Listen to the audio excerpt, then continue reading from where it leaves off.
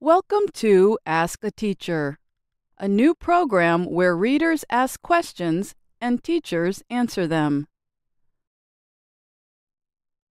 Have you ever wanted to talk about similarities between people or things, but were unsure what words to use? Today's question comes from Nagim of Israel. Hello from Israel. How can we use alike and like? These two words are very difficult for me. Hello, Najim, and thanks for asking a teacher. The words alike and like are easy to confuse. We use both to show similarities between people or things. They also sound alike. Did you see how I used the word alike? I used it as an adverb. Alike can be an adverb or an adjective. As an adverb, it means in a similar way. We use it after an action verb, a verb that expresses physical or mental action. Here is an example that is also a popular expression. Great minds think alike. It means that very intelligent people have the same ideas at the same time. Here's another. Teens sometimes try to dress alike. One other meaning for the adverb alike is both.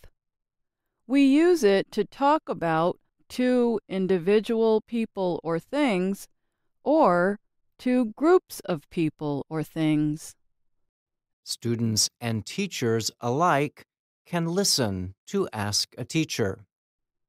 For this meaning, notice that the word alike comes after the two groups, students and teachers.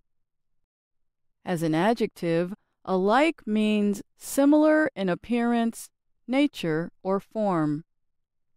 We use it after linking verbs, such as be, look, and sound.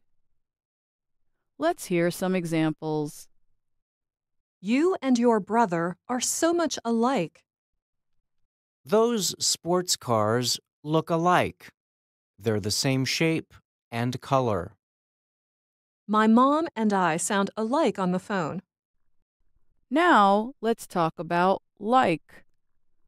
The main meaning we are talking about today is as a preposition. It means similar to and comes before a noun or pronoun object. Here are some examples. You are just like your brother. This sports car looks a lot like that one. I sound like my mom on the phone. We can use the preposition like for all 5 senses. The use of like that often confuses English learners is as a conjunction. When a conjunction, like means as if or as though, and is informal. Here's how that sounds.